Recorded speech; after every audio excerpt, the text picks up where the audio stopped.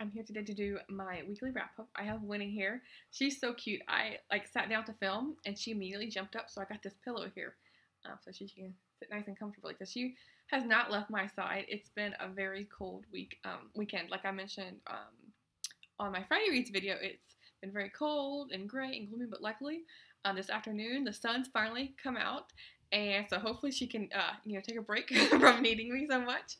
And so I thought I would have her on camera a bit, like, because she's a little film diva. I don't know, I'll talk about the books I read.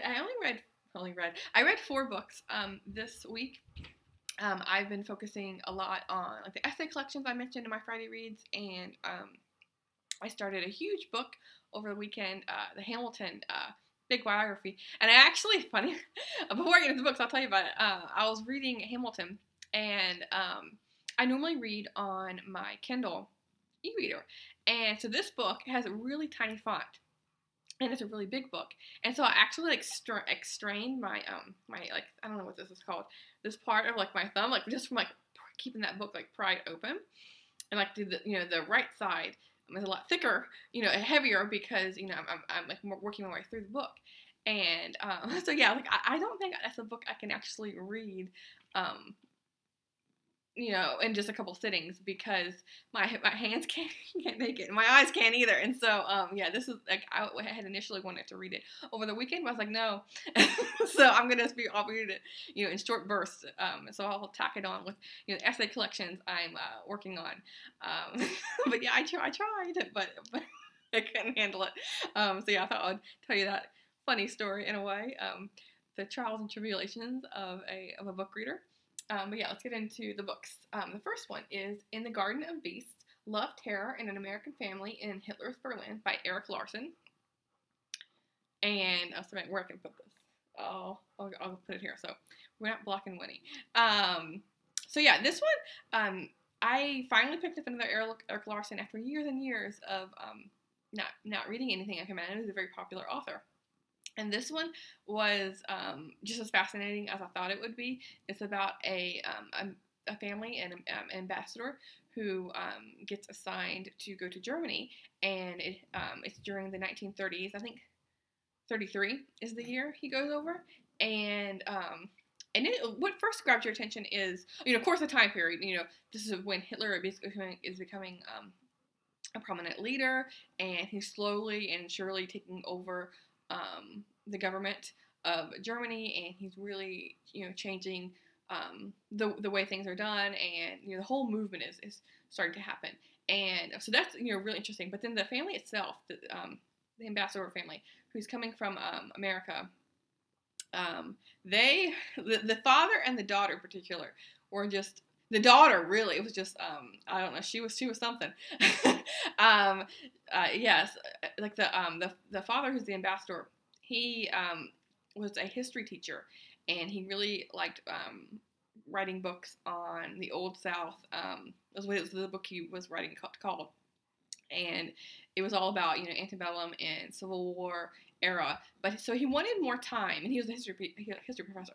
He wanted more time to focus on his book, and so he thought, if I work for the government as an ambassador, as an easy country to work with, then I'll have tons of time and still be in a prominent position. Have a really like a high profile job. And he was like different from other ambassadors because he wasn't hugely wealthy. He didn't have to provide for his family, but he wasn't like enormous amounts of money like a lot of other ambassadors. He just happens to like fall into the job of working in Germany because Roosevelt had initially wanted other people for that position, but they kept turning it down. So it's kind of like a last resort in a way. Roosevelt kind of gave this job to main character and the ambassador, and so yeah, he ended up in this position, and it turned out to be a lot more work than he thought he would be. And spoiler alert, he never got to really focus on writing his novel because so much was happening. And so yeah, it was really fascinating to learn about how like this person like fell into the position. But so then the other part of focusing on this family is the daughter. She was very active socially with all sides of like the German political scene, with very like Gestapo, people of the Soviet Union, the KGB, Nazis, people from America or in France who were there at the time, and so she was just hobnobbing with everyone, and she had a lot of lovers who were in very prominent positions, and so through her eyes, you got to learn about these people kind of from a human perspective, but and also what they were up to as well. So yeah, this is a very interesting book. I would highly recommend it if you're interested in history or World War II history. This isn't focused on the war because this is pre World War II, but it's starting to gear up for the war. It's like a pre-war book that was very fascinating to read. See. And then I have a book that I was disappointed by. I wanted to like it more, but it was too dense and slow. This is Anointed with Oil: How Christianity and Crude Made Modern America by Darren Dachuk. Let's see if I can move Winnie. She's going to jump down. Okay, so yeah, this one I didn't really care for it that much. It was very dense and very, like I said, very slowly written, and it didn't really move very fast. It opens up with the discovery of oil in the Pennsylvania area, and it stayed in that it stayed too long, I think, in each time period. It really stretched it out, and the connection with Christianity wasn't it wasn't as like pulled in the forefront as much as I thought it would be. The Christianity part is like the people who discovered oil, like the big oil barons, how they were using Christianity in their lives, and so it didn't really have the strongest connection with that as I thought this book would talk about. But it was still an interesting book, but it's I think it was just too dense, and it wasn't very readable, is what I'm trying to say. And it follows the timeline of discovering of oil, and then of course moving forward in the present day, working with the Middle East and all of that that entails. So yeah, there's this one, and then the last one, and not the last one. I have one more because I have a physical book. Is Our Dogs, Ourselves: The Story of a Singular Bond by Alexandra Horowitz, and this one. Like flip side of Anointed with Oil, I love this book. This one that recently came out, and she is a kind of like a dog psychologist. She does like scientific studies with dogs in like a I don't know what to call it, like non-destructive way with dogs. I know like a lot of dogs are experimented on in horrific ways, but she doesn't do that. It's not like that. She's it's like more like cognition and how do dogs' brains work. And so in this book, she's talking about kind of how humans interact with dogs and how we put like human emotions into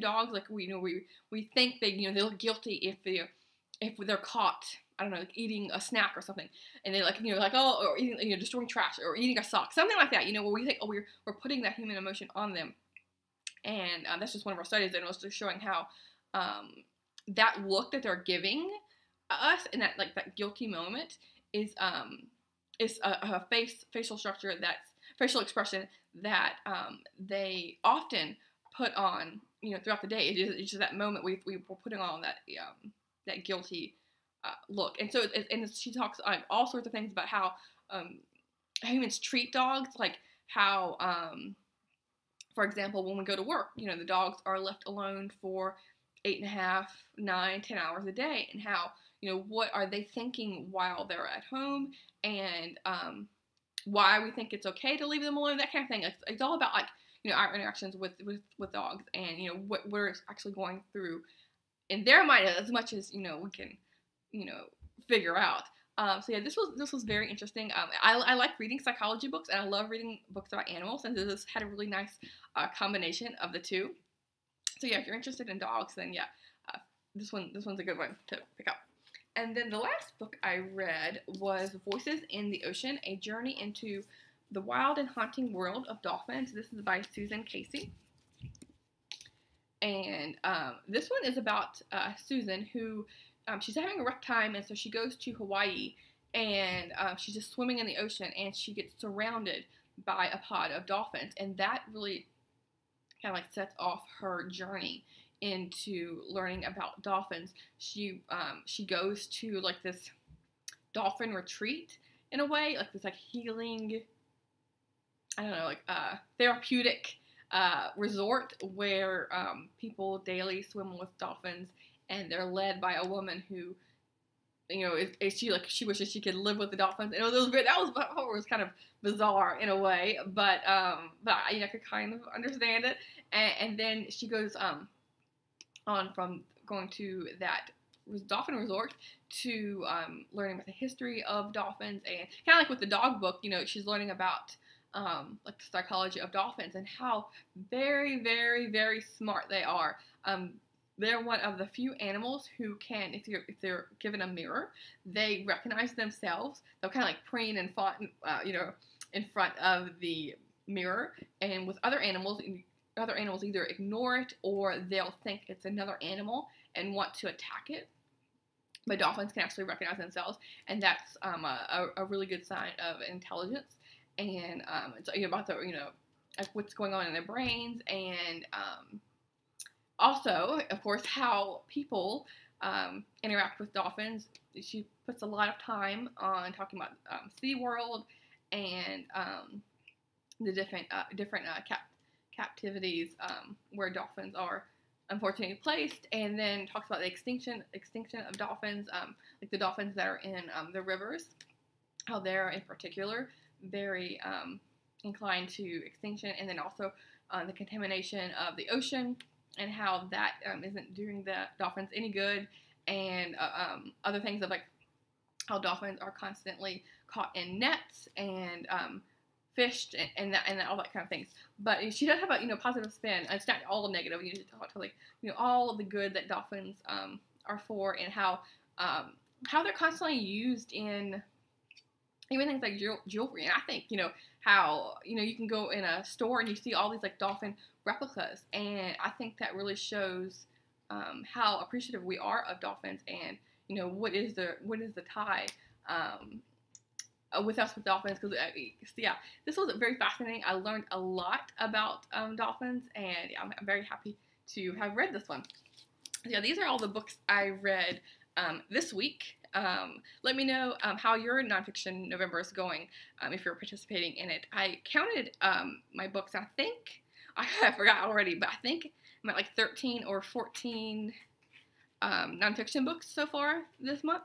The only thing that I have read that isn't nonfiction is, like I mentioned on Friday Reads, I went to the comic book store because my boyfriend really wanted to go and check out like a local comic book store here, and I got several issues of comics, so I read them this morning as like a weekend cartoons in a way. It was really fun to read those. So that's my only like break from my nonfiction reading. But yeah, I feel like I'm doing really good with the books that I've been wanting to read on my TBR. I'm making a good dent on it. And I still have like 2 weeks to go, and of course there's Thanksgiving break, and so I'll have more time there to read them. But I feel like I have a lot of currently reading books going, because I'm reading like different essay collections. I'm reading the Charles Darwin Origin of Species book that Steve's doing for his mandatory read along, and I'm reading. Oh, my dog's like scratching, and he's like hitting the camera. Okay, hopefully you don't get too nauseous when he's like, Tucker, calm down.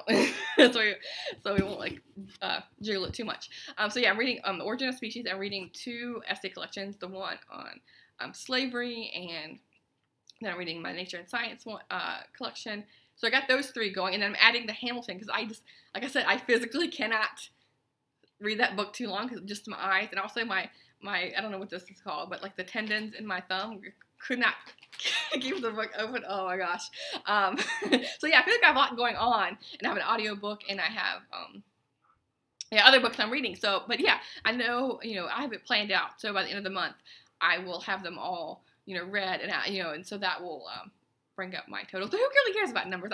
I don't. Like, I wanted to make a good dent on a lot of the books on my TBR, because I have a lot of nonfiction books.